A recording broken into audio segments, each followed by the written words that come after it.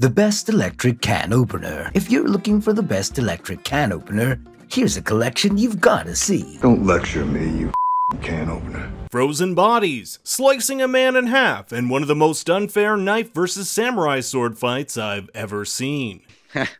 I see you've played Knifey Spoony before. We have the second last episode of Season 3 with still many unanswered questions and theories to discuss, so stick around as we take a deep dive into the episode and explain what was in Musashi's briefcase, the fate of Bernard and Stubbs, and what's next for Caleb. We begin with a Rehoboam Circle picking up a divergence in Jakarta, Indonesia. Remember after the death of Maeve in the distillery that Serac was able to determine where the Dolores copies were located, with one of them being in Jakarta. This one was Musashi. Bonus points if you were able to recognize the Hindu god in the background here. In Hinduism, gods with many arms are able to perform multiple tasks at a time, just like how Dolores is able to do the same with her copies. Musashi hands over a briefcase to be delivered to a, quote, friend, leading me to believe that what's inside is going to the final Dolores copy in Berlin that we haven't seen yet. Musashi receives a call from Charlotte. She's masked in shadow here, but you can slightly make out part of her charred skin on the side. So either she has the world's best makeup artist or has gotten some medical help. We've seen these devices heal up wounds, so that may have played a part. Charlotte tells Musashi that Dolores' plan involves all of them to die, so she's gone ahead and leaked his location to either Maeve or Serac since they control Clementine and Hanario, the two resurrected hosts built to aid Maeve in her battle against Dolores. Notice how these two make off with Musashi's head, likely so they can retrieve Dolores' pearl for further interrogation,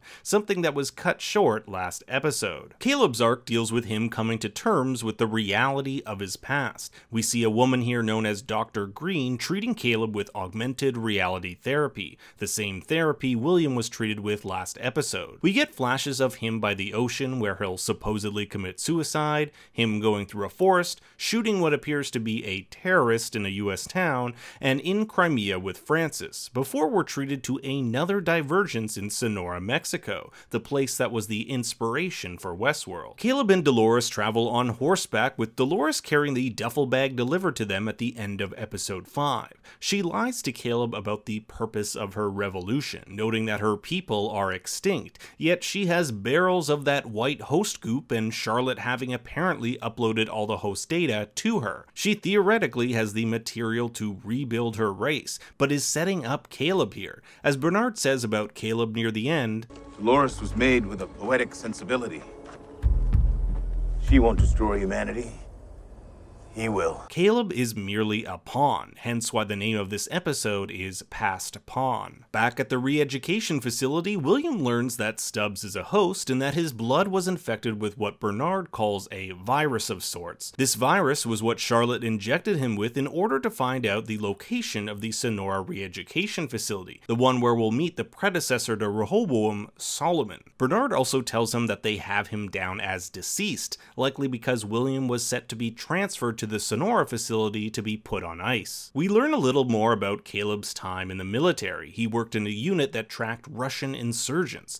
Technology has improved so much that these glasses can see specially marked targets which a satellite can use to deploy missiles with insane accuracy. Now it just might be me, but these missiles look a lot like the arrows found in the intro credits and on Nathan's bedsheets. Caleb recounts the story of him and Francis capturing the leader of the Russian insurgency. We'll later find out this is all a lie, a reprogrammed memory. Dolores sets up a sniper rifle from the duffel bag. It contains a drone that is able to map out and locate all of the security personnel, allowing Dolores to make quick work of them from a great distance. As we enter inside, we can see it is the same re-education center Dempsey Sr. visited Serac in episode 5. Dolores tells Caleb they're here to see Solomon, a scrapped predecessor to Rehoboam who had developed serious anomalies, likely because its programmer, Serac's brother Jean-Mi, was schizophrenic. Some of that insanity had manifested in its AI. We also see a robot here, the same kind that Maeve commandeered when she tried to escape Serac's lab. Solomon knows that Caleb is U-Class, a class designated for the hopeless cases. William was designated U-Class as well as his therapist we saw last episode. Solomon was designed to create this new world order, but it was also designed with a failsafe, an EMP, electromagnetic pulse, pulse that, if triggered, would destroy it.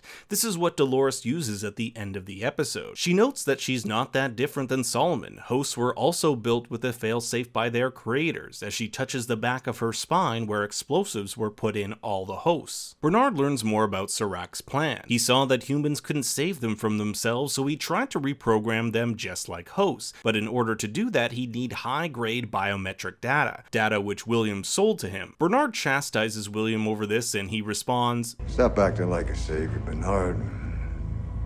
You're not Arnold. which I think is a really interesting thing to say, considering Bernard is the only one with a partly red pearl, meaning he is part host, part human data, and the dominant theory out there is that human part is Arnold. We get a glimpse of the fake memory Caleb was instilled with, that his partner Francis was ambushed and Caleb ended up killing the attackers. We can tell the fake memory from the real memory when we put these images side by side. The left is the fake memory with Cyrillic signage, and the right the real memory with English. Caleb and Dolores venture deeper into the facility, stumbling across a hologram of Serac. This dude really loves holograms. This is a program message meant for Jean-Mi. His brother was put on ice until Serac could find a way to reprogram and cure these outliers. As Solomon said earlier, the therapy success rate was only 1 in 10, hence why so many people who weren't successful were cryogenically frozen, kind of like how hosts who acted up were put into storage. This makes it clear why Serac wants Dolores. She has the encryption key to that high-grade biometric data that can save his brother's life, not to mention countless others. Solomon tries to justify Serac's decision by stating that since putting these outliers on ice, crime and hunger have plummeted. Serac's vision of the world is based on the principle of utilitarianism, the greatest amount of good for the greatest amount of people, even if that means having to ice, reprogram, or kill millions of others. We can see Jean-Mi has been given a prominent ice tomb here in the facility. The circle surrounding him is quite reminiscent of the circle that surrounds hosts as they're being made.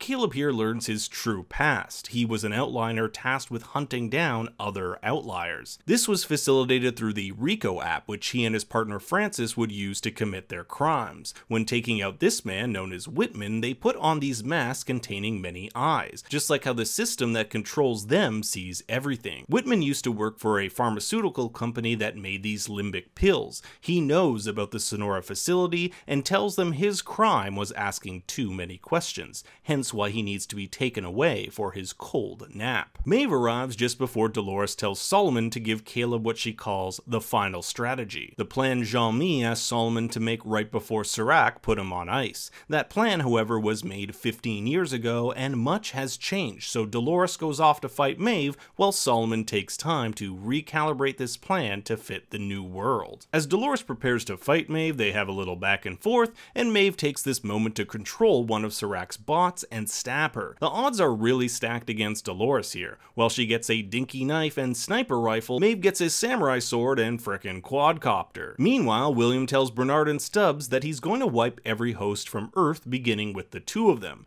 They better kill him now or he'll kill them later, something he appears to fully live up to at the end of the episode. In Caleb's memory, we learn what really happened. While Francis goes to make a round, Whitman tells him how the system works. It's always listening. Rico will offer them some extra cash to kill the other partner, and seeing how Caleb didn't get one, it's probably him on the chopping block. Is Whitman telling the truth, or are these just mind games? Caleb later confronts Francis, asking him how much he was offered to kill him, to which he responds, enough. Francis goes to shoot, but Caleb ends up taking him down. He's so distraught over what he just did that when Whitman tells him he just became a very rich man, he kills him too. Caleb is justifiably mad at Solomon. After all, it was through his control that he ended up murdering his best friend. Lucky for him, however, Dolores' new strategy for revolution is ready. Maeve and Dolores continue to fight, but Dolores gets her arm blown off by the quadcopter. She rushes back to Solomon with Maeve in pursuit, telling her she's died many times, but this will be her last. She also has a great line about how Dolores has turned a young man and unleashed his inner darkness before, a reference reference to William. But before Maeve can kill Dolores once and for all, Dolores hits the EMP, which fries them all. Now I hope there's a backup generator or all these bodies are gonna thaw pretty fast. But don't fret, several of the previews and season trailers show another major confrontation between Maeve and Dolores, so these two will be making another appearance in the finale. In our second last scene, bonus points for those who noticed the lab to slab sign in the background, an ad for the kind of factory-made meat like the one Bernard worked at in episode 1. This gas station here no longer sells fossil fuels, the future is electric. You can even see the charging stations in the background. Bernard and Stubbs make the mistake of letting William go on his own in the station where he finds a shotgun. Bernard tells Stubbs that if they can find Caleb, maybe they can stop Dolores, and Bernard shows Stubbs Caleb's registration number, which is the exact same number as William. This could mean that Caleb's data was tampered with. In an earlier scene, we see Stubbs tinkering around the computer in the background. I've theorized that Stubbs is Sirac's second mole, so it's possible he has done something here to tamper with the data. Ultimately, William ends up holding these two at gunpoint, and in the preview we do see him fire it, but at who we don't know. We do know that Stubbs has been programmed to protect Bernard, so I wouldn't be surprised if he sacrifices himself. His character has pretty much been a glorified bodyguard this season with not much to do, so I wouldn't be surprised if he kicks the bucket in this final episode. Finally, we see Caleb come across Dolores' deactivated body. He'll be the one to put her together again, and he gets a call from Dolores' virtual assistant who says he has instructions for him. These instructions likely have something to do with this exoskeleton here, and perhaps that Dolores clone in Berlin that we haven't encountered yet. But I want to know your thoughts and theories in the comments below. Thanks for watching, everyone. Please make sure to like and subscribe, and check out my other videos and Westworld breakdowns. You can also follow me on Twitter at ThinkStoryYT. Until next time, remember, Daddy loves you very much.